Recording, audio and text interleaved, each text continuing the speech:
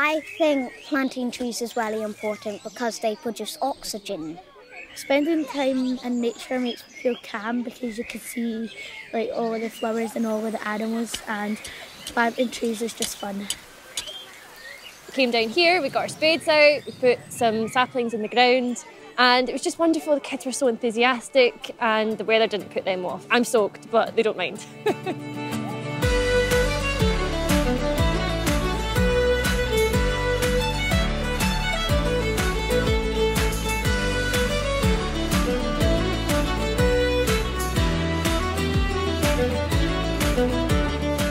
Today, I'm going to tell you the story of the Glasgow Children's Woodland, a plot of land that has been turned into their very own forest by the primary school children of Glasgow.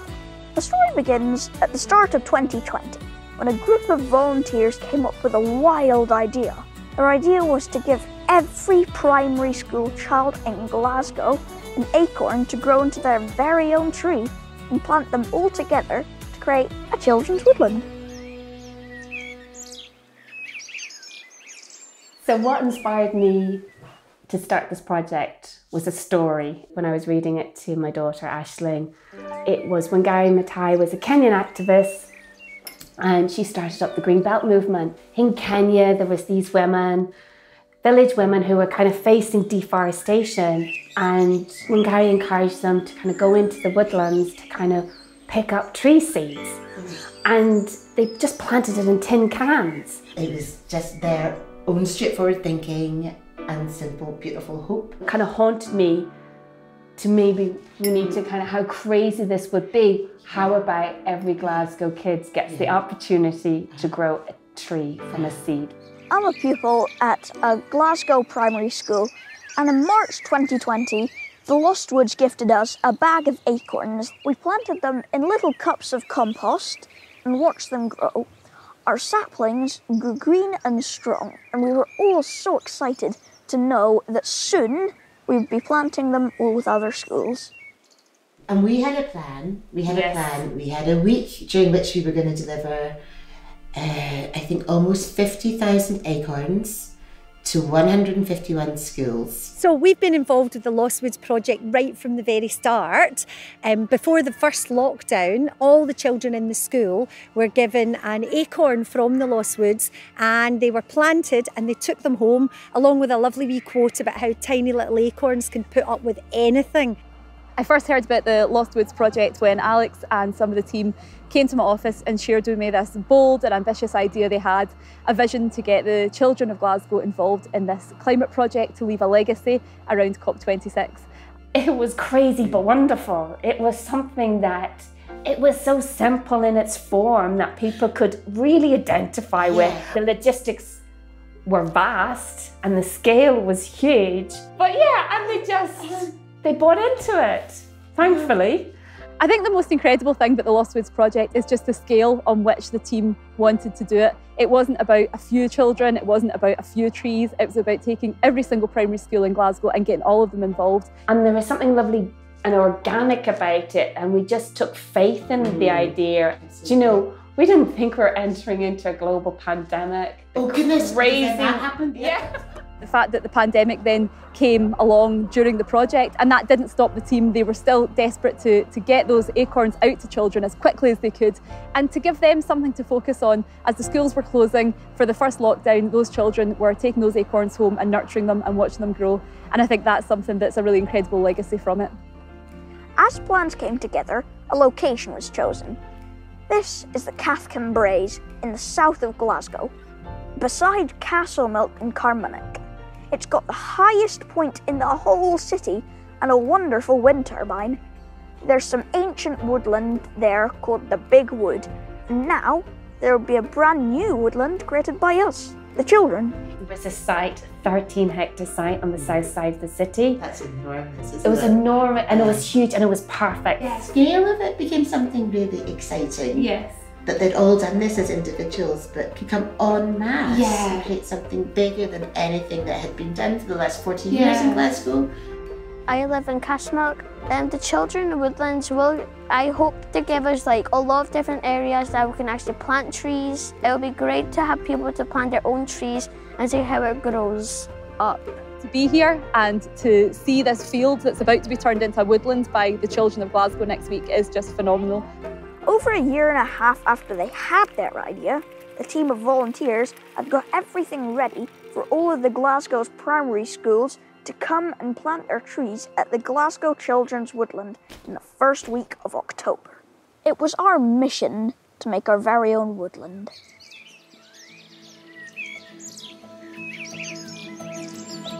I think until the first child put their first foot forward on that field. Oh, I know. I mean, Really I even didn't remember when you could see the stream of buses come in and then the wave of kids coming up, and we're like, right, this is what we've worked 2 years for. Let's get going.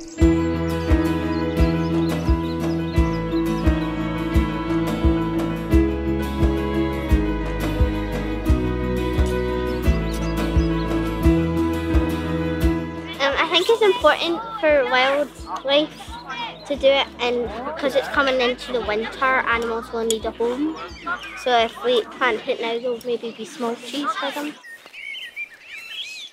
I'm finding the planting really fun because, first of all, we don't have to sit in school and do maths, and there are less and less trees because the city is like, we're building lots of buildings now and there's less nature areas like woods and things, and trees are actually like really good for the environment. I'm finding planting today quite hard because the soil is tough, but being with all my friends here and doing something for the environment just makes it so much better. I think when I come back when I'm older, I'll like see all the trees and then I'll like show my family, look, this is the tree I planted. And I hope lots of people come here to see the work that we've done. Being at the site for the first time, just amazing, and the children were just so excited and just privileged to be just part of this great legacy for Glasgow.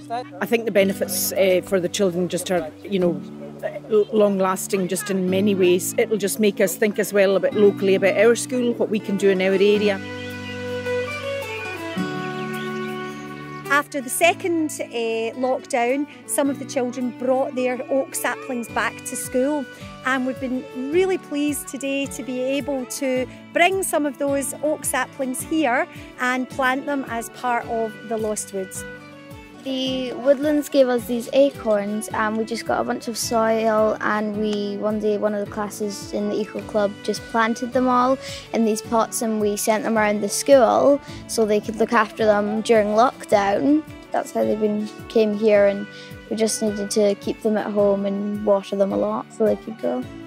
My favourite thing is being able to put my plant next to my sister's plant, because we'll be able to come back and see them and still be together and stuff. So that'll be my favourite part, 100%.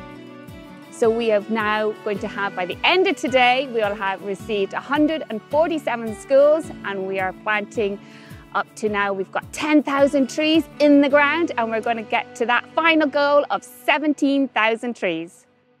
My best memory about tree planting is meeting everyone new and my friend. I don't think there's any hard parts. It's if you have a friend and you have fun doing it if you have a friend. Sometimes you put a seed in the ground, they really get grow. You then have to put water and wait for the sunshine, and then grow and turn into a baby tree. And one day grow up to that, be a teenager tree, and when it goes to this tall, it will be a tree. And we don't chop trees because there will be no tree left to the animals and us to breathe. My favourite thing about doing this is that I'm helping my planet become healthier and helping Glasgow become a bit more eco-friendly. The animals need our help, and the world needs our help, so we need to try and do the best as we can. It's for climate change, and also it kind of helps us at the same time. Like trees help us breathe because they take in all the carbon dioxide. If nature doesn't have any trees, we won't be able to breathe in there. We won't have air and all that. And it's really good to just see that the earth is getting better with the younger generation. And with that final tree in the ground, the growth of the Glasgow Children's Woodland had truly begun.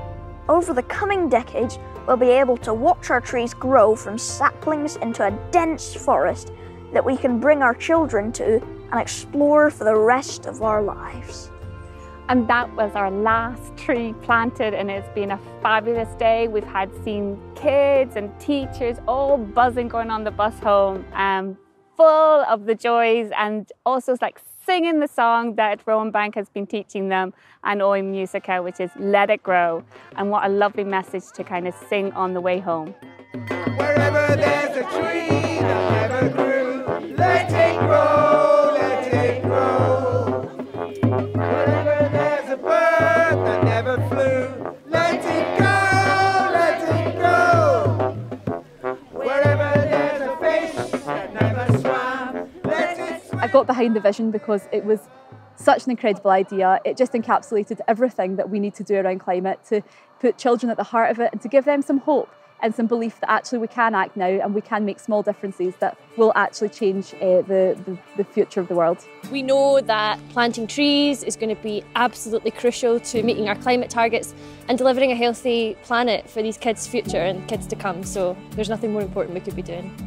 The Children's Woodland is very important. It's our chance as young people to create a legacy from our generation to the next. It allows us to connect with nature, save the earth, and spend more time together outside. It's healthy for us and also healthy for our dear green place.